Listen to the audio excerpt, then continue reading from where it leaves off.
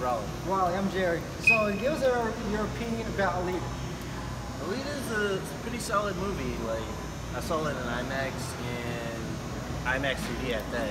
So I felt like I was in the movie, and it really like. You thought it was worth it? Did you read the manga of the series? Now I just heard recently that it was a manga, so it made me want to go find it and read it myself. After watching this movie, are you thinking of reconsidering about reading the mangas of the movie? Yeah, for sure. Okay, definitely. What would you rate it from 0 to 10? I give it an 8.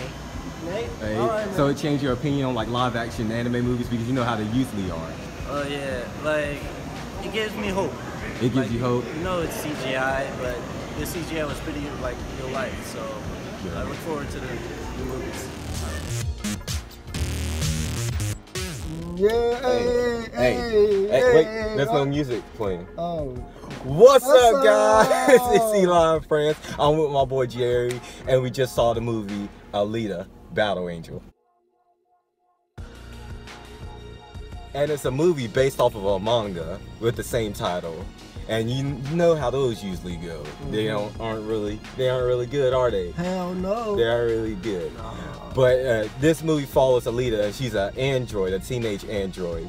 Cyborg? Yes, cyborg. That's in a world that she doesn't belong, out of place, and she's trying to find her way. It's pretty much what the story is. And I want to give my opinion about this movie first because I have a lot to say. Alright? For one, when it comes to live action anime movies, they're trash, okay? Like, Death Note, it was pretty good. I didn't like it, but I know some people liked it. The Dragon Ball live action, we won't even talk about that. I'm sorry for even mentioning that. I'm sorry. But like this movie right here, I think it's the second best live action anime movie, manga movie. Because Edge of Tomorrow, a lot of people, you know, with Edge of Tomorrow with Tom Cruise and Emily Blunt, a lot of people don't actually know that's based off of a manga. Oh, really? That's based off of a manga. Well, I just knew that too. Yeah, so like, okay. I'm glad, I appreciate what the studio did. This movie is where, you know, where a lot of times if they want to make some live action, they're like, let's get Dragon Ball, let's get Naruto, let's get something big. Yeah. I don't think that's the right way to do it because a lot of people are attached to that, really. But like Alita, did you even know what Alita was before they announced this movie? Literally no. I don't know what Alita is. Like, I don't even know when it really came out. Like, it could have came out in the 90s or 80s for all we know. We really don't know nothing. We just know it's based off of a manga. And the only reason we really know it's based off of a manga is because of her eyes. Yeah, exactly. Because that's what was the selling point of this movie. People saw her eyes, they're like, why are her eyes like that? Yeah, it's super weird. So they're like, is this based off of a manga or something? The action in this movie, tell you that right now. The action, if you like action, baby. I mean, ooh, I love it. I love it. I love it. If you like endless action, this is a good movie with some amazing action. Like, a lot of feminism too. I really commend the action in this movie. The CGI, the CGI is hit or miss. Like, it's very beautiful CGI, but sometimes you could tell Alita. Like, sometimes Alita looks like she's straight, like real, and then sometimes she sticks out like a sore thumb. Humanized, yeah, sometimes she sticks out like a sore thumb. I don't know. We saw it in IMAX 3D, so we don't know if that like really pointed out that she was CGI at some point. She's like, you know, you could look at her like, I know she's not really there right now, and then other times you're like, whoa, she's really here right now. But with all the CGI they had in this movie, I kind of understand why sometimes the CGI wouldn't be the best and everything. So I wouldn't really cut the movie down because of the CGI. Overall, the CGI was really good. And like, well, if you think about it very well, I mean, like we just saw right now, the SFX and all the production came out from other movies like Avatar, you know. Yeah, so but you know, they got. I mean, that's why it's a really good quality movie. Yeah, it's like just a couple times when the CGI is bad. Like, you can't call a movie bad because CGI. Black Panther CGI was horrible, but it was an amazing movie. In general, it was really amazing. You know, Oscar awards, everything. Like I said before, I really did enjoy this movie. I thought it was way better. I was expecting to walk in this movie, coming out like, oh, this movie is straight garbage. But no, this movie is really good. I really recommend anyone that likes anime. And I'll tell you this right now: if you read Alita, I can't vouch for you because I don't know how close it stayed to the source material. This could be nothing at all to what. We are ignorant, just what we saw in the movie, that's all we know. So we don't know, but I'm glad they took a small property and decided to adapt that, so they won't have that many fans mad. Because if you adapt Dragon Ball Z, doesn't matter if it's good or not, you still gonna have people mad. So they got something that not many people knew, and it's like, all right, let's throw it out there, and a couple of Alita fans be mad, but we don't care, and it's gonna be good. They made a good movie. The acting was really good. I really like all the acting in the movie. Alita, she was my favorite part of the movie. She really stuck out. Like, she was really emotional. You really felt for that girl. He's like, man. Yeah, for a minute I considered if I had something emotional for robots, but I'm okay now. And like, and the world, I'll let you talk in a second, but the world kind of reminds me of the Netflix series Alternate Carbon, if you ever watched that. Like it kind of reminded me of that. You're right. This movie's gonna be a franchise. How they left it, it's gonna be a franchise. It's not a one movie and they're done. They're gonna try. And I really don't know how this movie's gonna perform. It could either bomb or it could be really good. There's no in between. I don't think it's gonna make okay money. It's gonna either be really bad with money or really good. I'm confident this movie gonna make money. I think it's probably gonna make around 500 million. You think that?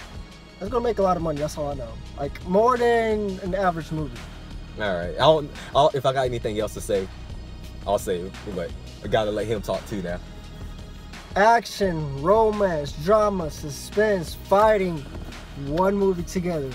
One movie. All of it together. Like, why did they make it Valentine's Day? It makes sense. You got action and you got romance. You stick it together. This is the best thing I can ever see. Like, you just see fighting, but she's fighting for her boyfriend. So, like, there's a lot of feminism in there. I'll be like, this is incredible. Like, if you compare it to a society, you'd be like, this is super awesome, super incredible. So, Valentine's Day, watch Alita. That is my suggestion.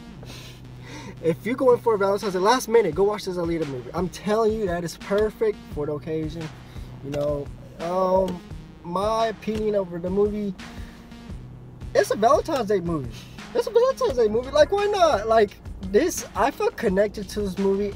I mean, after Avatar was very, very good. I didn't like Avatar, but you didn't like Avatar, but I liked Avatar. You know, all the haters, bye-bye.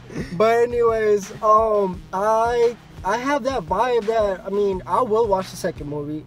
And I will consider reading the mangas from here now. I'm not a manga person, but Alita convinced me because this is just my type of movies. Like, this is what I can get more connected to. I felt motivational after the movie.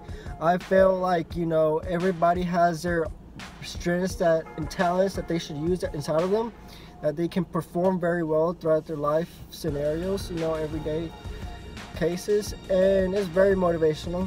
If you're depressed, watch Alita. If you're looking for a date, watch Alita. If you just want some fighting, watch Alita. So bam!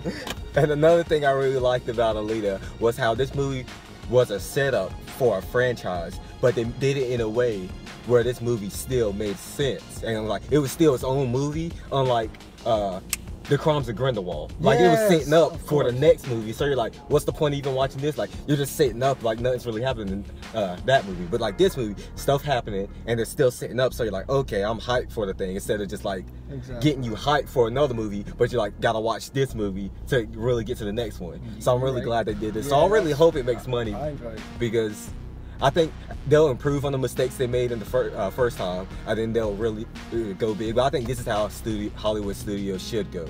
They should pull like smaller manga out and adapt them. Don't try to adapt the big stuff, because too many people are familiar with that, so too many people got their opinions about it. You got anything else you want to say? I give this movie a thumbs up. Not 2 thumbs up, but I give it a thumbs up. It's the step in the right direction. I really like this. This is the only movie I would not give thumbs up or down. I'm just going to leave it to you guys to watch it. Till next time, and if you've seen the movie, if you want to talk about it, go down in the comments down below. You can talk, don't talk spoilers, make it spoiler free.